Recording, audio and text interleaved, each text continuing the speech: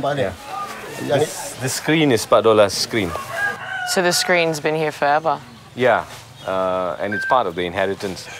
So the puppets, the instruments, most of them are from him. Right. It's part of the belief that, you know, the more that you use his material, the more his mastery will inhabit you.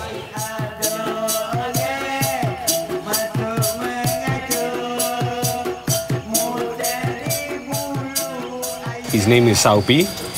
He's now the leading puppeteer in the whole of the state, and he was a student of Dalang Abdullah Ibrahim.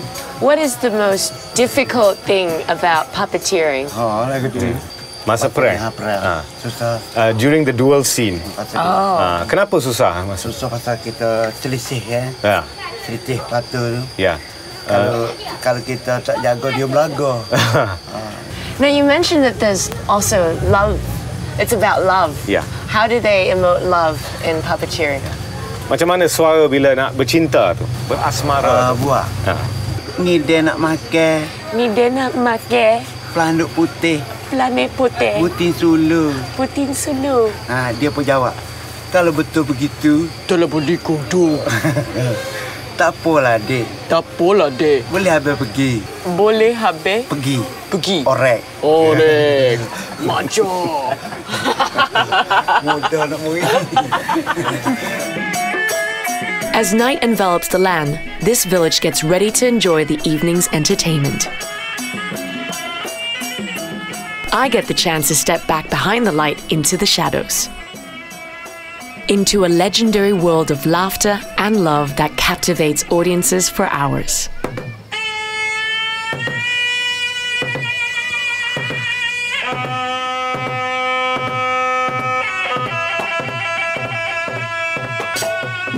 Different styles of wayang kulit have been performed for centuries all over the Malay archipelago. Wayang Kulit Kelantan uses localized versions of epic tales as well as improvised stories composed on the fly, all hinging on the incredible powers of the dalang.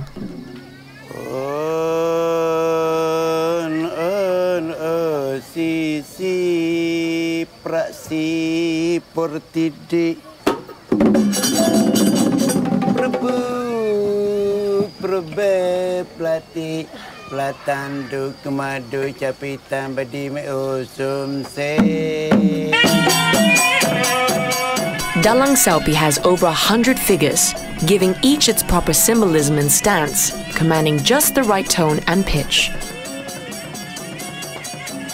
As apprentice for the night, I try my best to keep up, but I'm way out of my league. Because this is artistry of the highest realm.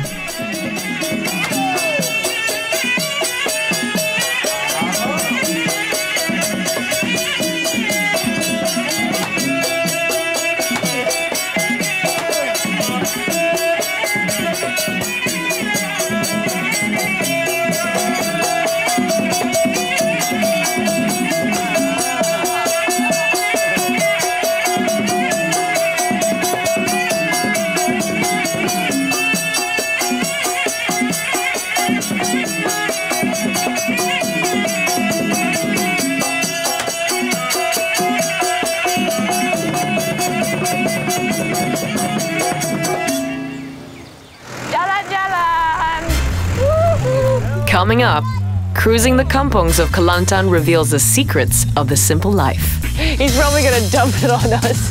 Oh, there we go. Oh, there you go. I feel like this is Star Wars.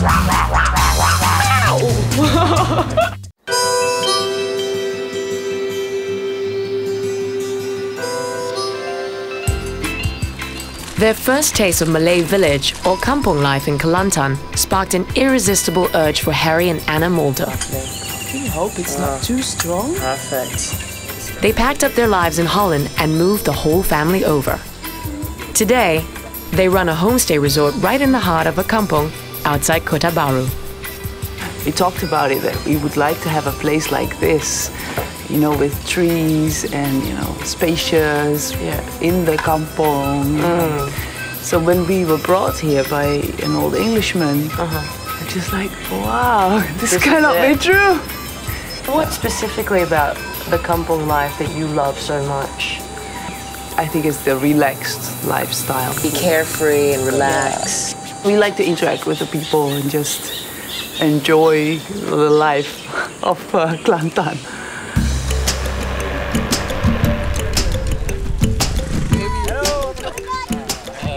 This is the best way to get to know the kampong life, huh? Yeah, you see how the people live. This is still relax. Relax. Relax. They have this nice English word here as well in Malay. They say relax. Relax. I think we have company. Where are you going? Di mana? Jalan-jalan. Woohoo. For Harry, the lure of kampong life is in the therapy of simplicity. And here in Kelantan, it's the little sprinkles of flavor that keep it interesting. Ooh, it's hot here. Oh, yeah. Oh, what you doing? I'd like to show you the place where they make the kropok. There's usually like snacks in between. When you come in, drop in somewhere, they serve you some drinks together with the kropok. Keropok lekor is ubiquitous on the East Coast. Made with ground fish, sago flour and salt, it's served as whole fish sausages or sliced into crispy crackers.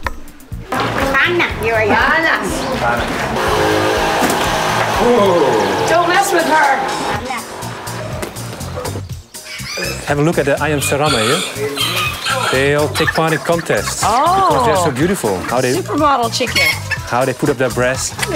Yeah. When my son, he's 4 years old, when he saw them the first time, he immediately started to imitate them. Oh, really? Oh. Chest out. But they use shampoo like every day, shampoos them. Oh, really? And this with some grease to make it more shiny. Sometimes Lagi cantik. Oh, even better. That one's very proud. Show off, huh? You want to show me your chest? Well, I'm pretty supermodel too. Hello.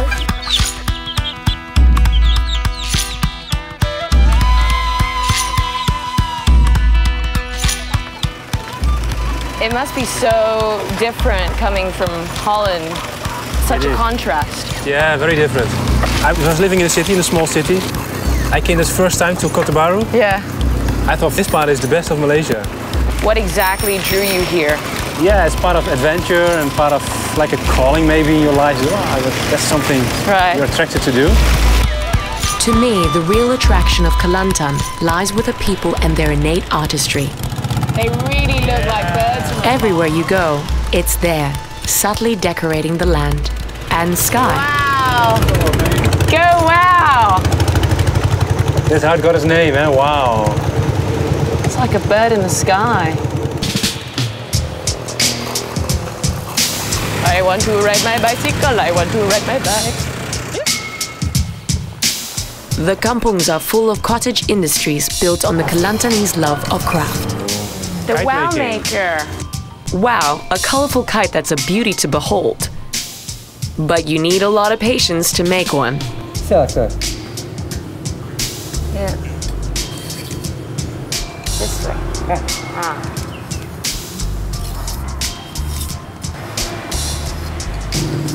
Can't do it. He does it much faster than I do. I never told you about my phobia of knives.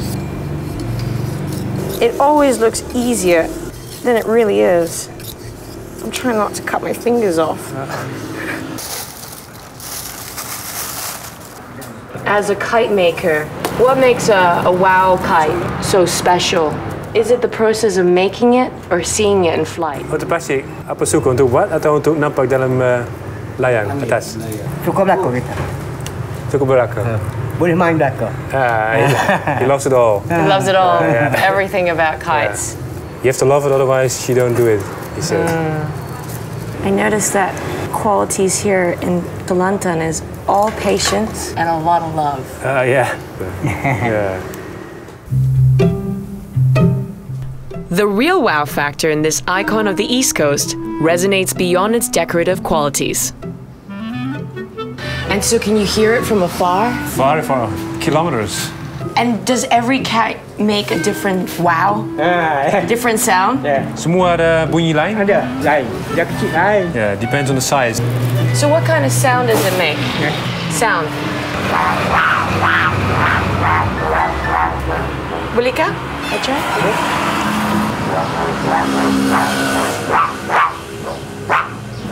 feel like this is Star Wars. Yeah. Wow, wow, wow, wow, wow, wow, wow, wow, wow, wow, wow.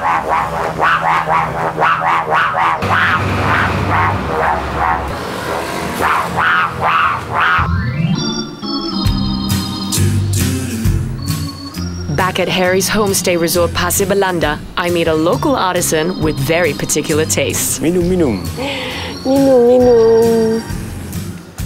Here it seems there's a fine art and sense of craftsmanship applied to pretty much everything. This is spot gin, and he has 3 of them. And when people have fields like this with their coconuts, coconut trees, so when they think, well, it's time for picking them, juice they call him. We have to be careful, because when he's going up, He'll drop he will the drop coconut. it. Yeah, just. Wow. Oh. He's quick. Yeah. You're twisting it. Yeah, he twists it. He's probably gonna dump it on us. On that side. Up. There we go. Boom. Oh, Oh, there you go. You chose them well, a young coconut. Oh, that looks great. Boleh makan? Makan.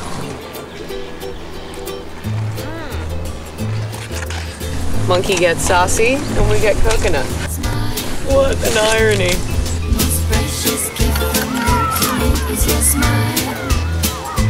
Well, it seems like you're really settled in here. I mean, kids come in and play, and would you actually trade this to go back to Europe? Not yet. Not yet. But we just live, I think, by the season. The way it's going like now, we love it very much, so we just want to continue like that. But for now, it's home, yeah. From the kampungs of Kelantan, I head back to Terengganu for a royal feast. I'm the queen, princess. Then I have to work it all off on a crash course of regal fabric. I don't want to work with her. Fire her now.